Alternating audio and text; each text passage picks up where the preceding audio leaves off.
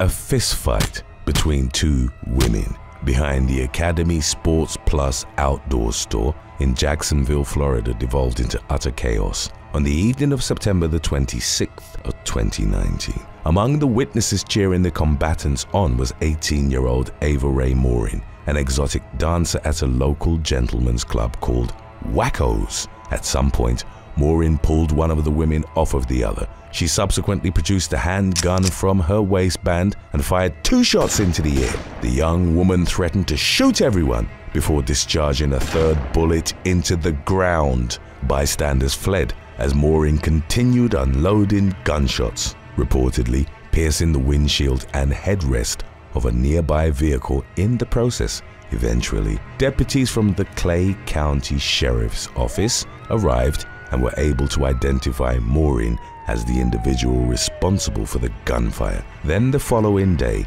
law enforcement raided Wackos in connection with unrelated criminal activity by several employees. Officers recognized Morin's car parked outside and arrested her for the previous night's shooting. She was charged with 3 counts of attempted murder and was held at the Clay County Jail on a $750,000 bond.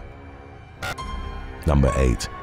Jaden O'Neill Critchlow. 19-year-old Kamali Gabidon Link from North London was brutally hacked to death in Wood Green by 5 gang members on February the 22nd of 2019. The father of one noticed his attackers approaching him outside of a movie theater. He reportedly sought shelter in a nearby hair salon. However, the gangsters chased after him like a pack of animals, using a samurai sword and machetes to butcher him. The victim's friend, 20-year-old Jason Fraser, suffered multiple stab wounds and a gunshot wound in the onslaught, but fortunately escaped with his life. The gang members were arrested, and in January of 2020, they were each sentenced to life behind bars. One of the defendants was identified as drill rapper Jaden O'Neill Critchlow, who was 17 at the time of the violent gangland killing. Prior to his arrest, O'Neill Critchlow's music career as part of the drill crew known as the OFB Collective had been gaining steam. While the young man was on remand awaiting trial, he was offered a record deal worth nearly $200,000. He'd even performed in a so-called crib session hosted by former BBC Radio 1 DJ Tim Westwood. However, following his trial, he was jailed for a minimum of 21 years. While incarcerated, O'Neill Critchlow recorded a rap song to voice his frustration and regret. In one lyric, the rapper turned thug described the day of Gabidon Link's murder, saying, "I just thought it was a day out." He went on to say that he saw music as a way out, before adding, "I want to change my life. This life I'm getting sick of." The young man's co-defendants were named as Terrell Graham, Shireen Cookhorn, Shane Lyons, and O.J. Hamilton, all of whom were below the age of 21 at the time of their arrest and imprisonment. Number 7. Alfie Hammett and Joshua Howell. Shortly after 3:30 p.m. on January the 17th of 2023, English teen Raymond James Quigley was walking with 2 friends along Westgate Street in Ipswich, Suffolk. Suddenly, the trio were ambushed by a pair of masked thugs who were carrying machetes. One of the assailants stabbed Quigley multiple times in the chest and abdomen. The victim stumbled into an auto shop where he collapsed to the ground and eventually succumbed to his wounds, despite the best efforts of witnesses. Meanwhile, Quigley's friends managed to escape the incident unscathed. After running into another nearby business, the attackers fled before law enforcement arrived at the scene. The following day, however, a local man named Sean Hammett confronted his 18-year-old son Alfie, whom he suspected of being involved in the broad daylight stabbing. According to court records, Alfie and the victim were members of rival gangs. Quigley's killing had reportedly been the product of an ongoing feud between the 2 groups. Sean Hammett informed his son that he'd placed a tracking device on his moped, which confirmed that the teen had been near Westgate Street at the time of Quigley's murder. Police managed to use the tracker along with CCTV footage to conclusively place Alfie at the scene of the crime. His accomplice was identified as Joshua Howell, aged 17. The latter denied involvement in the planning or execution of the murder, claiming to have only met Alfie earlier that day when he sold him some cannabis. Howell reiterated his innocence during his trial in early 2024. Alfie likewise denied murder, but both of them were unanimously found guilty by a jury following court proceedings that lasted more than 5 weeks. In March, the two teens were given life sentences with minimum terms of 24 years for Hammett and 20 years for Howell. Number 6. Matthew Godwin. At about 5 p.m. on May the 16th of 2022, gunfire broke out in the area of Westchester Avenue and Fox Street in the Bronx borough of New York City. As captured by surveillance cameras, an armed teenager opened fire while riding on the back of a moped. The shooter, 15-year-old Matthew Godwin, was allegedly chasing after another teen who managed to avoid injury by fleeing into a nearby apartment building and assisted living center. However, an uninvolved 11-year-old girl who was waiting outside of a Foxhurst nail salon was struck by a stray bullet. The victim, identified as Kaihara Tay, unfortunately lost her life in the shooting. The NYPD offered a $10,000 reward for information leading to Godwin's arrest. Law enforcement also launched a search effort for 18-year-old Omar Bojang, who was accused of driving the moped during the incident. In the early hours of May the 20th, police tracked Godwin to Hotel 95 near Harding Park, where the suspect was hiding out with his mother. He was taken into custody on charges of second-degree murder, first-degree manslaughter, and criminal possession of a weapon. Though the young man had no documented criminal record up to that point, he was known to law enforcement and allegedly had ties to local gangs. In June of 2022, it was reported that both Godwin and Bojang had been indicted on murder and attempted murder charges. As of the latest updates, the case was still ongoing. Number 5. Birmingham shooting. In November of 2021, a 13-year-old boy was gunned down by a group of thugs near the Hockley Circus underpass in Birmingham, England. On the 18th of the month, the unidentified victim and his friends were on their way to pick up some food when they suddenly heard the sound of screeching tires. A Nissan that had been traveling along the A41 abruptly came to a stop on a nearby service road. 4 armed assailants hopped out of the car and chased after the group of teens who fled into the underpass. One of the attackers, who was armed with a homemade slam-fire shotgun, fired at the group, striking the victim in the back. As shown in CCTV footage, the gang subsequently fled back to the Nissan, which would later turn out to be stolen. In spite of the fact that one of the shotgun pellets traveled through the victim's spinal cord, he managed to survive his injuries, though he was left paralyzed. According to West Midlands Police, the attack was largely unprovoked, but the suspects had targeted the teen because he allegedly entered territory belonging to an infamous gang known as Armed Response. The 4 attackers were identified as Zidane Edwards, Diago Anderson, Tafiq Thomas, and Lewis Clark. It was the latter, at the time only 17 years old, who allegedly fired the weapon that permanently injured the victim. Each of the suspects were charged with attempted murder, of which they were found guilty and sentenced to life in prison. Clark would be eligible for parole after serving 15 years and 4 months behind bars.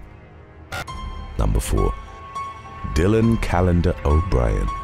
An 18-year-old gangster from North London became the subject of multiple severe gang injunctions in 2020, which were aimed at controlling his behavior and deterring any further criminal activity. The delinquent in question was identified by the press as Dylan Calendar O'Brien from Enfield. By early 2020, O'Brien had committed enough crimes to be given an interim gang injunction. However, He quickly violated the court order by using an unregistered cell phone and on multiple occasions traveling to Islington, where he'd been banned for past offences. He was sentenced to 8 weeks at an institution for young offenders, but his custodial term was suspended. In the months that followed, O'Brien continued to breach court orders, leading to an even more stringent gang injunction in December. As part of the order, the young man was banned from contacting 59 individuals in connection with his criminal past and was barred from the borough of Islington, as well as areas of Camden and Hackney. O'Brien was also prohibited from riding a bike in public places and possessing a balaclava mask. Per subsequent reports, it was the first time that an injunction included the latter specification. Number 3. Young Thug. Prominent hip-hop artist Jeffrey Lamar Williams, better known as Young Thug, became embroiled in complicated legal troubles in 2022. By that time, the Atlanta native had already faced drug and weapons charges in connection with past offenses. However, in May of 2022, Thug was taken into police custody in Atlanta as part of a 56-count RICO Act indictment filed by officials in Fulton County. As a result, he was hit with additional drug and weapons charges relating to the sweeping indictment, which targeted 28 individuals associated with his record label, YSL. Among those arrested alongside with Thug was fellow rap star Gunna. The grand jury indictment labeled YSL as a criminal street gang, allegedly responsible for over 180 crimes. Prosecutors cited rap lyrics from songs released under the YSL umbrella to bolster their case against the label. In the months following the RICO case's emergence, Young Thug was held at the Cobb County Jail and denied bond on several occasions. The trial commenced in November of 2023, though it was then postponed until January of the following year. An article published in early April indicated that the rapper's legal team had filed a motion to have one of the lead prosecutors removed from the case, though the request was denied. Court proceedings were scheduled to resume on April the 8th. Today's topic was requested by Jamie Baxter 1579, Ms. 1171 and Coldfire 1111. If you have any other topics you'd like to learn about, subscribe and let us know in the comments section below. Number 2. Noah Nay. In April of 2022, Oklahoma teen Noah Nay was responsible for a drive-by shooting in Tulsa that left a 5-year-old girl in critical condition. On the day in question, the victim had reportedly been playing outside of her house when the 16-year-old opened fire, striking her in the neck. At the time, Nay, who weighed only 90 pounds and stood just 4 feet 9 inches tall, already had a bevy of criminal charges on his record. He'd been busted for robbery, as well as numerous weapons and drug offenses. The lawless teenager was arrested 4 days after the shooting, which was later described as a gang initiation. Fortunately, the victim survived the ordeal, but prosecutors emphasized in court that she very easily could have been killed by Nay. Following his arrest, the latter briefly escaped from custody by hopping a fence near the Juvenile Justice Center's rec yard. In October of 2023, it was reported that Nay had been found guilty of all 10 charges levied against him. He was sentenced to 50 years in prison, though there will reportedly be a judicial review of his punishment in 2028. If you were as shocked as we were about these young thugs, wait till you get a load of what happened to their older counterparts in When Thugs Go Wrong, coming up next. Number 1. Samantha Joseph and Danny McLean. A 16-year-old from South London was lured into a deadly honey trap by his girlfriend, Samantha Joseph, in 2008. The latter, who was 15 at the time, asked the victim, identified as Shakilas Townsend, to meet her near a quiet cul-de-sac in Thornton Heath. Unbeknownst to Townsend, Joseph had another boyfriend at the time, 18-year-old Danny McLean, who ambushed his love rival along with 5 other boys. Townsend was viciously beaten with a baseball bat and stabbed 6 times. CCTV footage captured Joseph and McLean calmly walking away from the scene of the crime. Townsend was found crying out for his mother as he bled out. He eventually succumbed to his injuries. During criminal proceedings at the Old Bailey, the court heard that McLean had orchestrated the attack because he didn't want Joseph to date Townsend anymore. The young woman claimed to have been blinded by her feelings for McLean, who was ultimately convicted of murder. Both he and Joseph were given life sentences. After serving her minimum term of 10 years, Joseph was deported back to her home country of Trinidad. McLean, meanwhile, was granted early release in 2022 at the age of 32.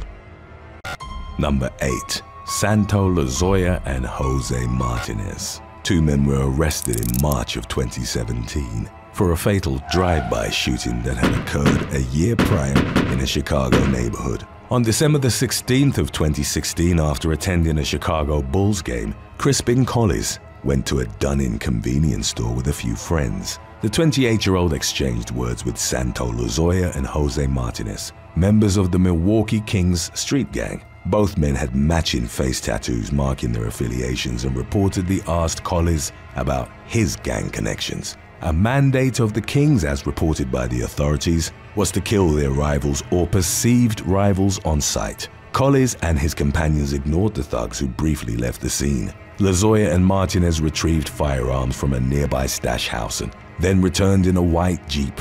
They pulled up to Collis's car and fired at least 4 shots into it. Collis was hit in the temple and later pronounced dead at Lutheran General Hospital the day before his 29th birthday. As reported by prosecutors in the case that followed, Lozoya and Martinez later got the logo from the Douce liquor bottle they'd purchased that night tattooed below their eyes to commemorate the murder. The car they'd used in the drive-by was traced back to them, and both men pleaded guilty to the killing. Lozoya was sentenced to nearly 33 years in federal prison, while Martinez, who also pleaded guilty to racketeering charges, was given a 29-year term.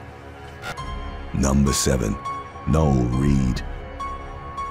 By October of 2020, teenager Noel Reed from Winsford, England, had begun to act upon his ambition of setting up a drug operation in the area. Nicknamed the Devil, he and his crew had become connected with criminal elements, looking to become Winsford's main suppliers. Then, on October the 11th, Reed and several accomplices started looking for 2 men whom they'd suspected of trying to take over their racket. They spotted their targets in the town's Premier store. The victims desperately clung to the front door as Reed brandished a Rambo 3 hunting knife, and one of his accomplices started smashing through the glass with a hammer. The 2 men fled through the stockroom door, but after Reed and the others regrouped, they confronted several of their rivals' friends, including 27-year-old former Army cadet Keegan Crimes. Even though the latter wasn't known to be involved in criminal activity, Reed attacked him, inflicting devastating knife wounds. Crimes died after losing roughly 33 pints of blood.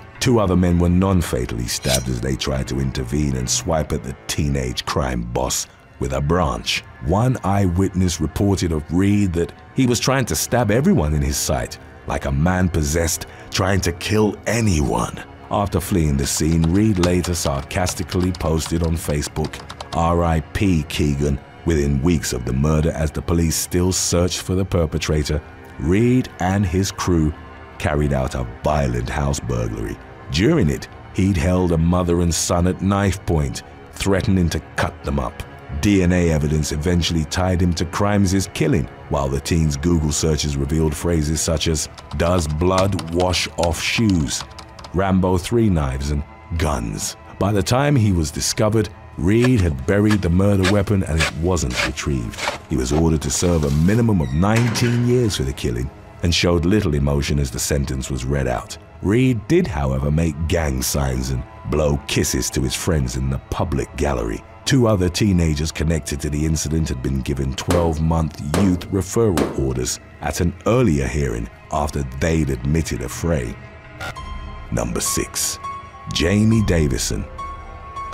In July of 2020, British teenager Coral Edgar invited Lee McKnight, with whom she'd once been involved, to her home in Carlisle, Cumbria, with the promise of intimate relations. Unbeknownst to 26-year-old McKnight, Edgar had been doing the bidding of dealer Jamie Davison. McKnight owed him several £1,000s and had gone into hiding, but Davison used Edgar to lure him out. He recruited Aaron Graham and teenager Jamie Lee Roberts to help him and ambushed McKnight when he arrived at the address. The man was tied to a chair and beaten to the brink of death for roughly 2 hours.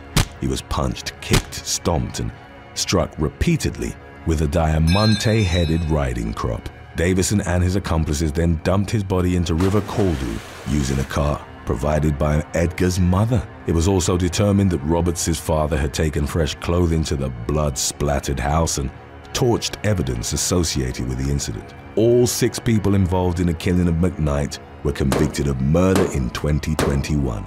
Davis, whom one of his fellow accused characterized as a psychopath, was sentenced to at least 30 years behind bars.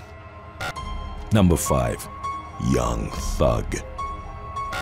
Grammy Award-winning rapper Jeffrey Lamar Williams, professionally known as Young Thug, was denied bail for a 3rd time in August of 2022 in a case relating to his alleged gang activity, as well as several other charges. On May the 9th, Williams was arrested in Atlanta, Georgia as one of 28 people charged in a 56-count Racketeer-Influenced and Corrupt Organizations Act. All the defendants were associated with Young Stoner Life Records, founded by Williams in 2016. Aside from the RICO charge, a raid of Williams's Buckhead home resulted in 6 further felony charges for the possession of several firearms, including a machine gun and the violation of the Georgia Controlled Substances Act. Arguing against Williams's bail release, the prosecution described him and his associates as the real deal, as well as violent, dangerous people who'd been connected to numerous murders. They also pointed to Williams's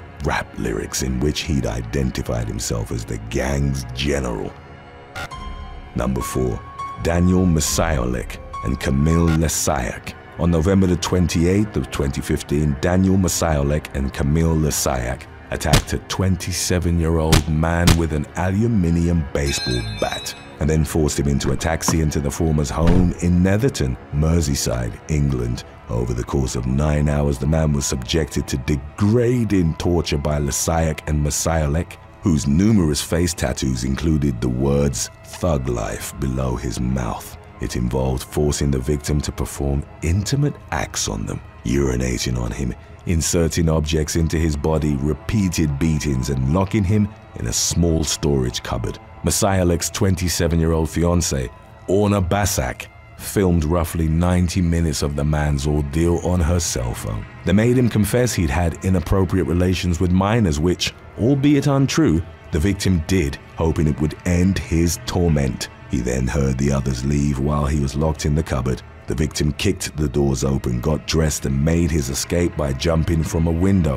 Masiolek, Lesayak, and Basak were arrested in the aftermath and sentenced at Liverpool Crown Court in 2016. Masiolek was jailed for life with a minimum of 9 years served, his fiancée for 12 years, and Lesayak for 18 years. Number 3. Michael Lynn Rogers. In 2016, Michael Lynn Rogers was the second in command for the North Texas branch of the notorious Aryan Brotherhood gang. In July of that year, the man known as Texas Mike gruesomely murdered 34-year-old Alberto Gonzalez at his Dallas home. The latter wasn't affiliated with the white supremacist gang and had reportedly gone to Rogers' address to buy illicit substances. AB affiliates Gregory Collier and John Paul Street were also present in the home. At one point, Rogers accused Gonzalez of stealing a wallet containing $600 from him. It marked the beginning of a ruthless and horrific assault on the man. He was struck with a hammer, slashed with a machete, burned with a hot spoon, and had a broom handle inserted in his body. Rogers then used a power tool to drill 4 holes into the man's skull and 2 more into his chest and abdomen. Gonzalez's body was dumped at a remote pond near Irving, Texas, and set on fire. The three men were arrested and Rogers initially tried to pin the murder on the other two, but Collier and his girlfriend testified against him for his cooperation. Collier received a 10-year sentence for a reduced kidnapping charge, while Rogers was sentenced to life without parole. Details of Gonzalez's killing troubled the jurors, who asked whether their name would be made public prior to delivering a verdict. As reported by Dallas Morning News, over 15 officers were dispatched to the courtroom to ensure the jurors would leave safely. Number 2. Mirella Ponce.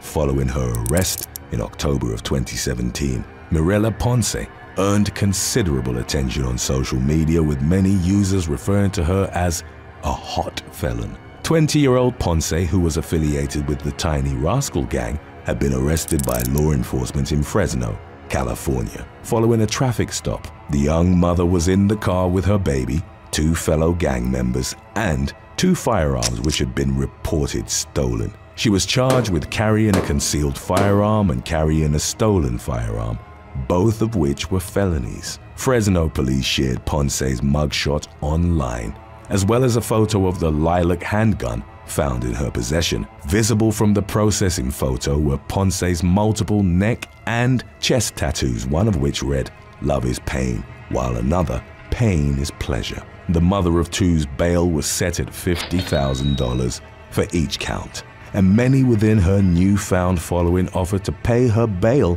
or advocated for her release. Much like with Jeremy Meeks, a felon who'd become a social media sensation a few years prior, the arrest provided an opportunity for Ponce to turn her mugshot into a successful modeling career.